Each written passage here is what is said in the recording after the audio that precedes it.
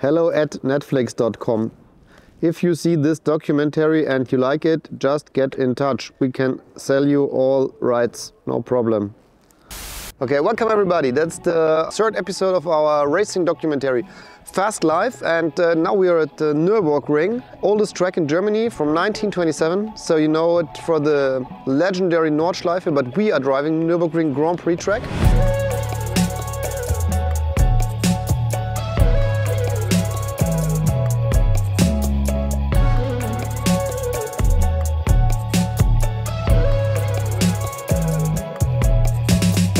Alexandra is highly motivated. Hello again. Nürburgring is a really technical track. Each sector is different to each other, but yeah, of course, it's an amazing track. So much history behind it, and I'm just really grateful to be here again for the second time racing here. And we'll see what happens during this race weekend.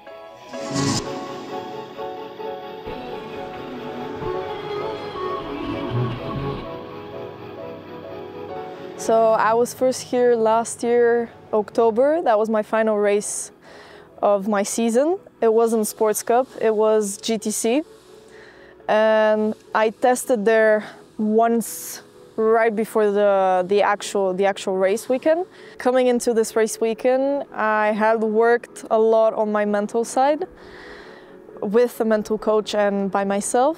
I learned a lot during the Hockenheim race weekend. Of course, I took the positives, not really focusing on the negatives, because it's all part of motorsport. There's ups and downs. Of course, I have to learn to adapt in any situation and to not dwell on the past and just focus on the next session or next race.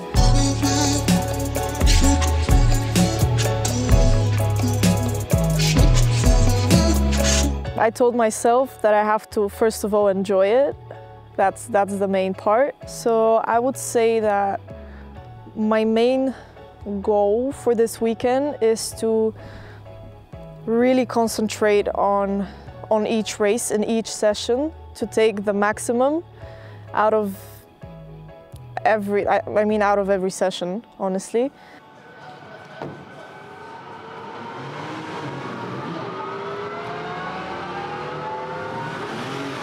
My performance is there, like I know I can perform really, really well, and I have shown it a million times, but then, of course, it all comes to the mental side of motorsport, which can be really tough.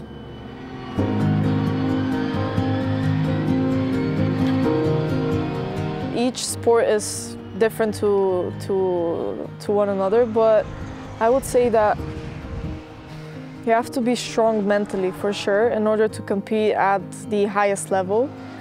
And in motorsport, I would say that, of course, nothing goes to plan, and that's why you have to know how to adapt for each situation.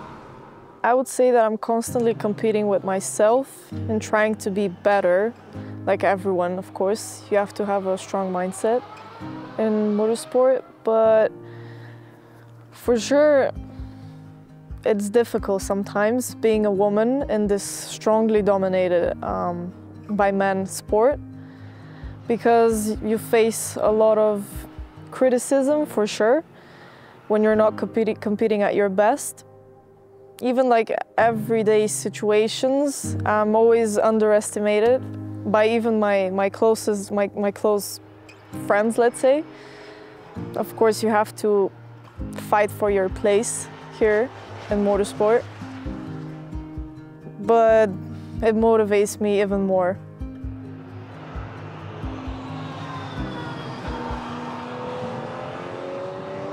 Like, I know most of the drivers here from last year, and I would say that a few of them, or let's say most of them, are really supportive, which is really nice, because nowadays it's difficult to find such, I would say, supportive drivers.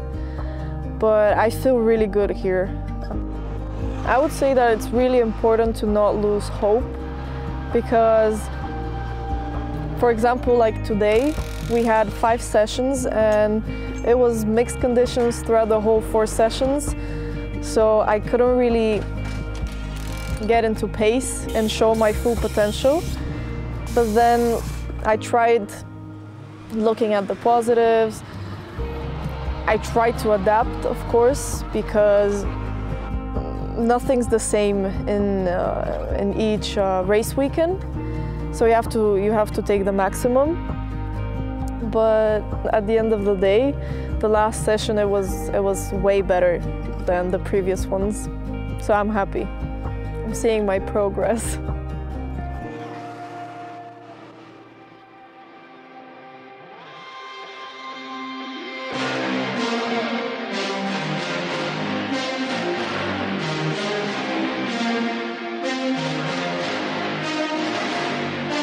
Saturday morning starts with a free practice session. Normally we use the free practice session to do a qualifying sim with new tires, low fuel, and just go out and send it for maybe 7 laps or something like that. This morning the sun was shining, and then typically Eifel weather, I would say. You turn your head around and then you see dark skies, rain coming in. So just before free practice starts, it started to rain. We tried to decide what to do. Go out on slicks, go out on rain tires, what should we do? So in the end it was like only 5 minutes of rain, so the track was immediately dry again. Surprisingly, conditions throughout the whole day were actually fine. It was dry all day. Thankfully, we had time to put on a new set of tires during the free practice in the morning. So I had some idea what to expect from the car. And we knew we were good prepared for qualifying.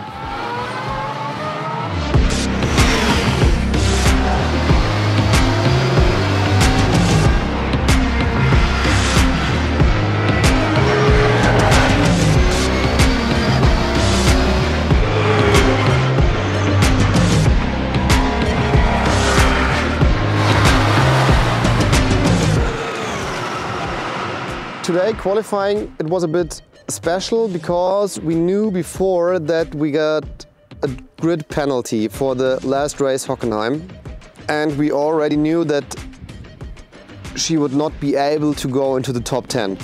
So it was P16 in the end after qualifying, but we got this grid penalty, so it was P21 for the start, which is, yeah, as you can guess, not the best position to start a race.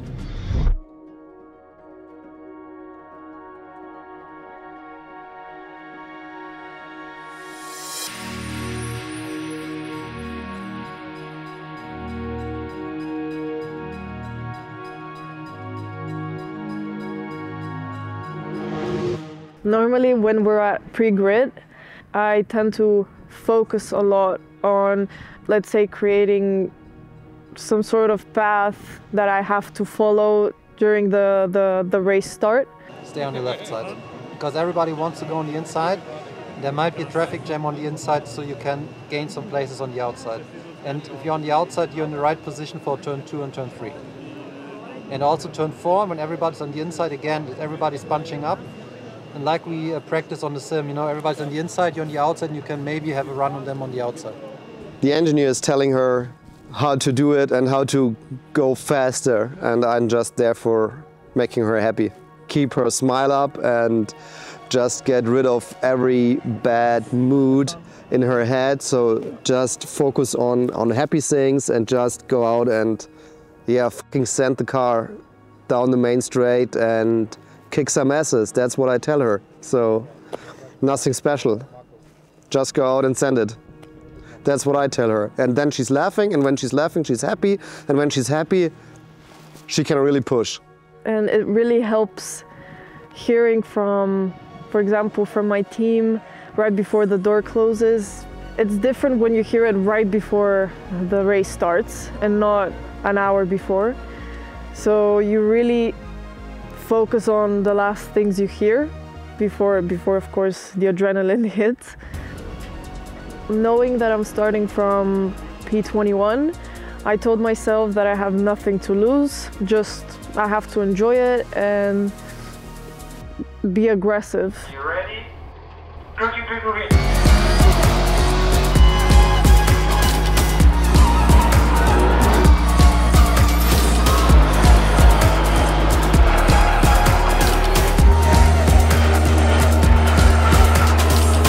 she made a really amazing start. And I managed to overtake 3 cars under braking in turn 1.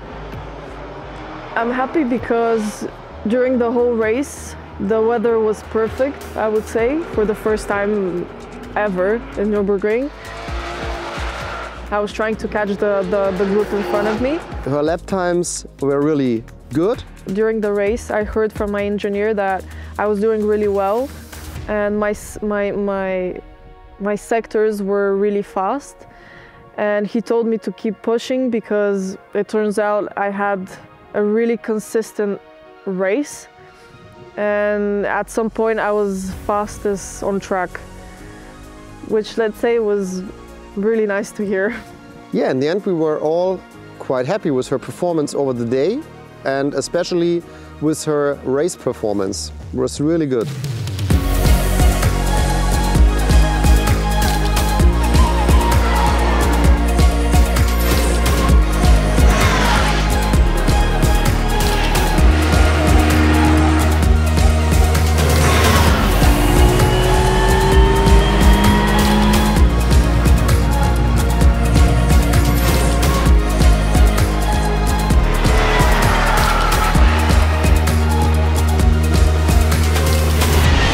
She had, I think, 1 or 2 overtakes in the end, so it ended up in a P16 finish from P21 coming, which is really okay. She did her best lap times for the whole weekend.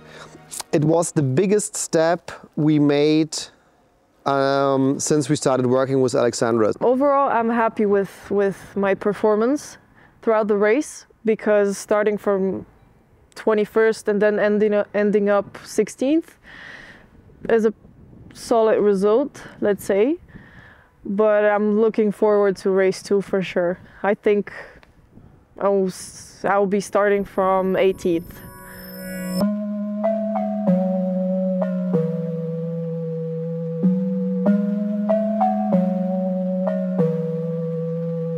Well, Sunday morning we woke up and it was already a bit, it was not raining hard, but it was a bit damp. I would say typical Eifel weather maybe. When we left the hotel and went to the track, it started drying very fast. Qualifying endurance was our first outing. 9 a.m. in the morning, the track was already completely dry. I would say that we had luck during our endurance qualifying, because we had dry conditions, and also during the race, which was really good for me, for example, because I could push straight from the beginning. And our strategy in the beginning was that my teammate jumps in the car with a fresher set of tires, does 4 push laps, and then he pits and I go in the car for another 5 or 6 laps just for a warm-up before my race 2. Pavel Lefterov was supporting Alexandra for the endurance race. The problem, more or less, was that there was another race the same weekend in France. It's called Le Mans, I don't know. And Pavel was there, and so he arrived Saturday night. So he had no seat time in the car, no seat time in the car on this track, and he went out 9 a.m. to qualifying straight ahead. And yeah, he did a good job. So he did good lap times. It was P4 in the end, which is really, really good when you have absolutely no preparation and only 6 laps. So good job, great job of Pavel. Then Alexandra jumped into the car. A very positive thing is that I pushed straight from the beginning, right after I went out of the box. Compared to the free practice in the endurance yesterday, there wasn't a lot of traffic, which was really good for me, because all I could think about is just driving, focusing on braking later, accelerating quicker. That's how I managed to do my best lap.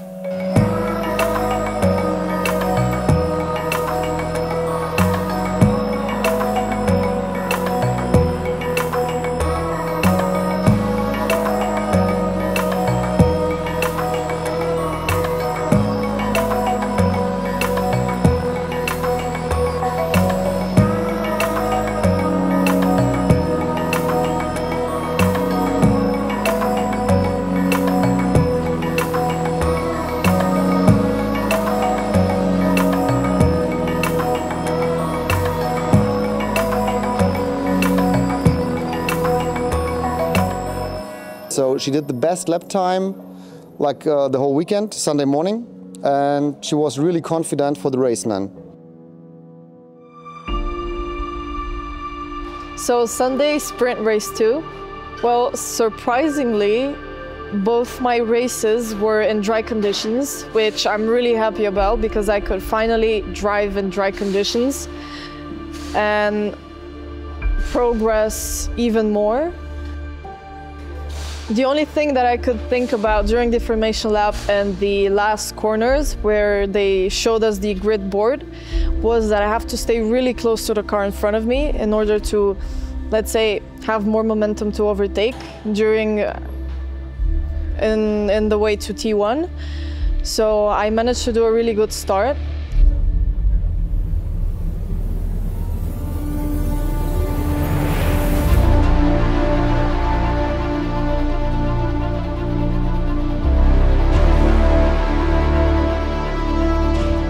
But then there was a traffic jam on the inside of turn 1. So I had to stay on the outside where there wasn't a lot of grip, but I managed to work it well.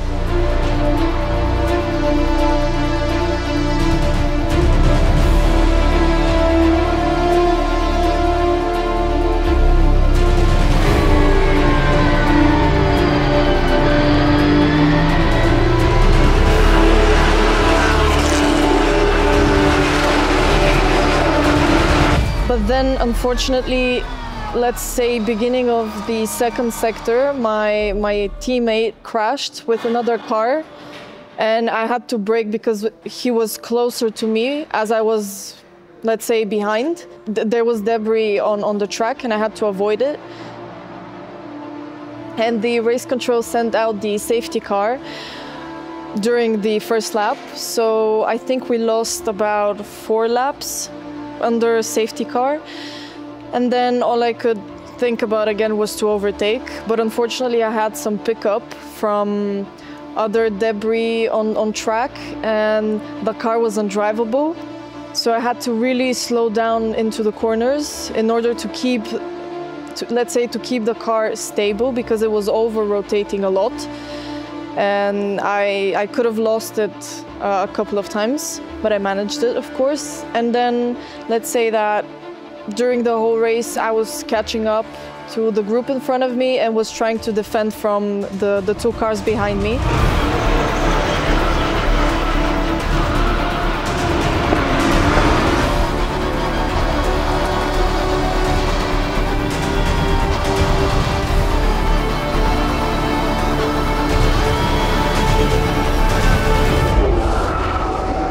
So at the end of sprint race 2, I finished 13th, but still it was a really good race compared to race 1 on Saturday where I was driving alone. So for sure a lot more adrenaline. She had a really good race. Her race pace was immediately there. She made most of the places, 3 places, directly from the start, and then she pulled away. Her pace was there straight from the beginning. We made good progress. So she was happy, the team was happy, engineers were happy, everybody was happy.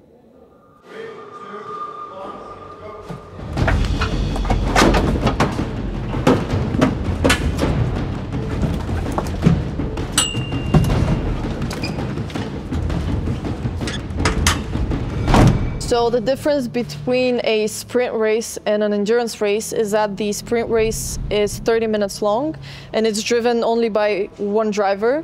In the endurance race, we're 2 drivers. We're driving for 60 minutes, 30 minutes the first driver, and then the second driver, when the car pits in, the second driver comes in the car and finishes the race. Endurance race. It was difficult because we knew from the weather radar that we can expect rain. It was not quite clear, is it heavy rain, light rain? Is it monsoon rain? We prepared 1 set of rain tires, 1 set of slick tires. Our engineers, I think they worked on a really good strategy for the whole race. And so it was like a bit wet in the air, you know, but it was not wet on the ground. The track was completely dry, but at the same time it was raining, so we decided to stick to the slick tire, as everybody else were on slick, so it didn't make sense that we go out on wets. But as soon as we were standing on pre-grid, the rain, let's say, was increasing, but we weren't really sure what we should do, so we just stick to our plan.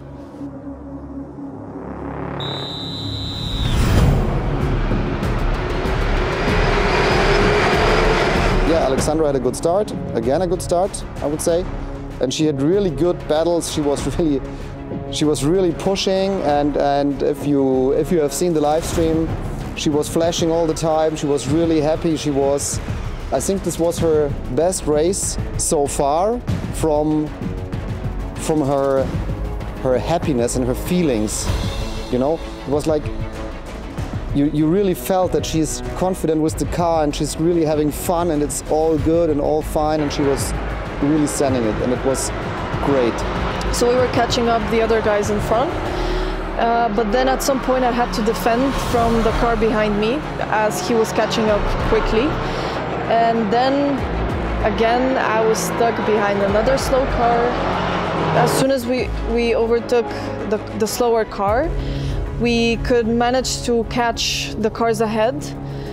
Then it came in, beached the car in Goodyear turn, so it was T8 or something like that here, Mühlenbachschleife.